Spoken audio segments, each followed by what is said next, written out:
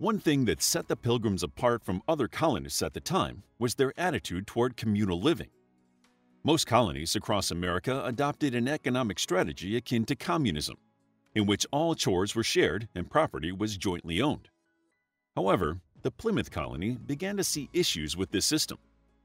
On the brink of starvation and amidst ongoing death and suffering, the more able-bodied colonists started to complain that their efforts were not gaining them any more than the laziest among them.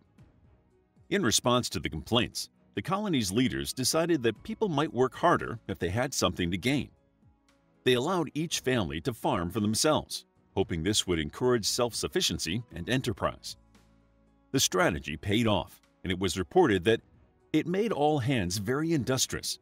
Much more corn was planted than otherwise would have been, and women went willingly into the field, and they took their little ones with them to set corn.